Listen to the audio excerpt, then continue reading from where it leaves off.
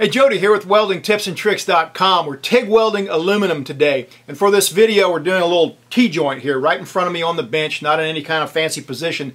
And I'm using a very simple welder today because I want to save all the settings like AC frequency and AC balance and amplitude and waveforms, and all that's going to come in future videos. That's a lot of stuff to talk about. So today I just want to talk about a few things that make a lot of difference on aluminum, especially on a T-joint. I'm trying to keep a decent looking fillet weld.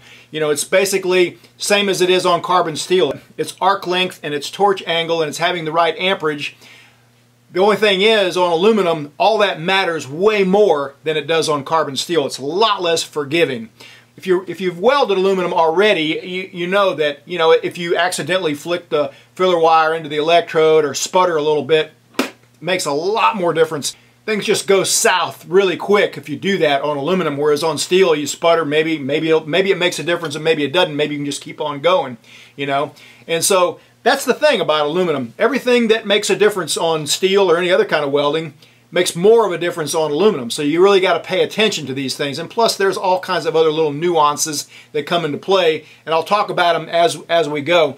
Alright, so I'm using a simple welder today. None of the bells and whistles, no AC frequency adjustment or any of that stuff, no AC balance, just basically polarity and amperage, and that's about it. The rest of the settings are kind of built in. This is a Lincoln TIG 175 square wave I'm using today. Then later on I'll do this same joint using a couple of inverter machines, talking about frequency, AC balance, waveforms, and the effects that they have. But for today, just some basic tips on making a nice bead on a 2F fillet weld. How to keep the bead small, how to get that metal to flow into the corner, things like that. Let's do it. Machines just don't get much more simple than this. It's got a preset post-flow timer, and it's got an auto AC balance, which means it automatically adjusts AC balance as you're welding according to the level of oxidation of the metal. But that's really all there is to getting started with this. Now, today I'm going to be using this little number 5 quartz cup, just basically maybe so it will help filming and help be able to see things a little bit better. I don't usually use these cups. In fact, this is really my first experience with them, but it's a Weld Tech cup, and it seemed to work okay for this video. I'm using a tapered electrode to tack with because lighting up at low amperage works a lot better with a tip like that than a blunt tip. So I'm going to start a bead kind of mid-joint here, just to kind of get that out of the way and show how that works with the blunt pointed tip. What you really want to do is you want to puddle it and get rod in there and join it with as little rod as you can to start with. You don't want to be getting a big huge bead started and then have to neck it down. And I'll show that in detail a little bit later in this video. Let's get another view from behind now. Again, this is probably about 155 amps, but I'm not quite using full pedal for some of it as it heats up. Using 3/32, that's 2.4 millimeter filler wire and electrode, with somewhere around 13 to 15 CFH on the argon gas flow. You can see the cleaning action going as that auto AC balance works. Now, I pretty much use 2% lanthanated electrodes for everything. I believe it's the best all-purpose electrode. Not necessarily the best for every individual application, but the best all-purpose if you just want to keep one electrode in your box. Usually what I do when I'm TIG welding aluminum is I just put a blunt taper on the electrode and I just let it ball however it will ball. And that usually works out pretty well. With a blunt point on the electrode, it lets me start nice and crisp at low amperage, like if I'm on a very edge, and then as I come in and need more heat, it just balls however it will ball, and that works out fine usually. But sometimes you get little nodules or a little hook on the end and it misshapes, who knows why, and then sometimes it works better when that happens. Sometimes it's better just to go ahead and ball it by putting the machine on reverse polarity, or if you've got an inverter or a machine that's got AC balance, just crank it to max cleaning and ball the electrode intentionally, and then it just stays that way. It doesn't start very well at low amperage with a rounded tip on it. I say ball. When I say ball the electrode, I don't put a ball, I just round it. And so let's take a look at that right now. All you need to do to round the electrode is flip over to DC plus or DC positive, DC reverse polarity, and get a piece of copper or a piece of aluminum, a thick block of aluminum, or even clean steel works, and just pump the pedal just enough and back off until you shape the tip of the electrode the way you want it. Now I've gone a little bit past where I really would like it for this one, but it'll be okay.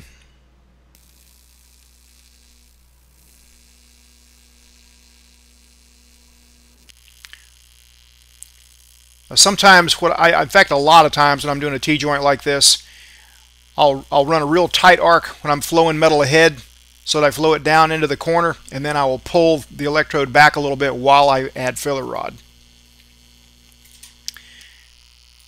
And that works for me. There's lots of ways to do it. I've seen plenty of people just go along nice and steady and dab, dab, dab and make it look just fine, but it's just something I've kind of gravitated towards.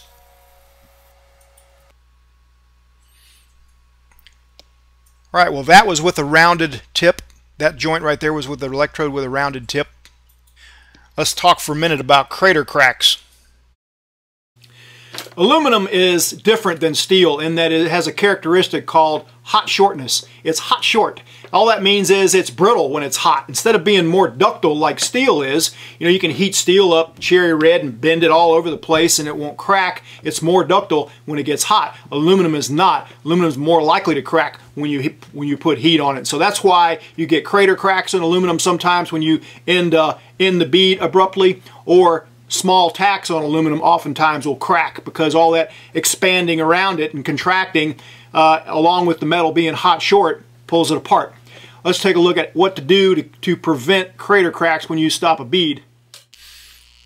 I'm going along just fine here, and I'm going to stop rather abruptly. Not going to taper off at all or add extra filler metal. And if you look closely, you can see a crack coming out of the center of that crater.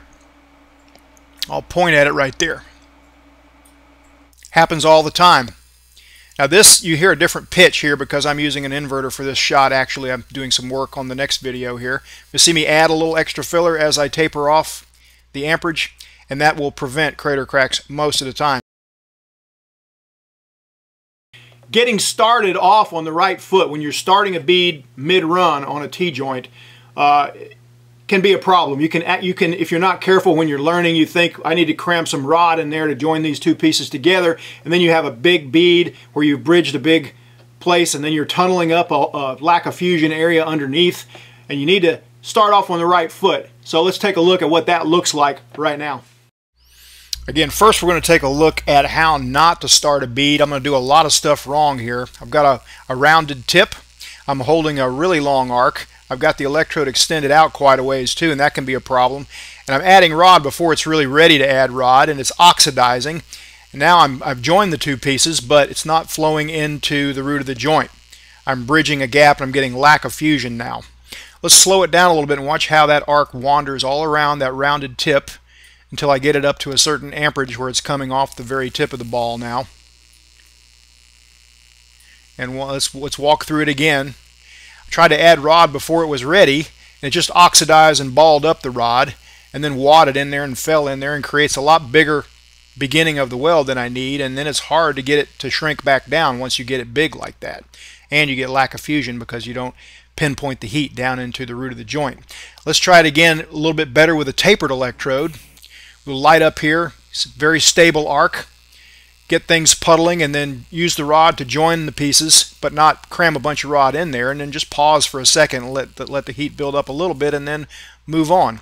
Let's watch that in slow motion. Not a lot of arc wandering going on there off this blunt tapered electrode. Just starts a lot better than a rounded electrode.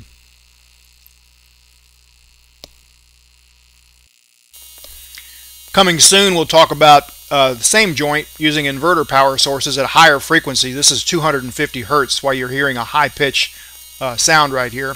But that will be in a video coming very shortly. Well, that about wraps it up for this week's video. Those are just some basic tips using a basic welder for running a bead on an aluminum T-joint and trying to keep that bead small and uniform. There's a whole lot more to talk about, so we'll just do that in coming weeks. See you next time. As always, thanks for watching.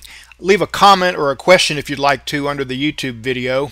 hit the subscribe button if you haven't yet.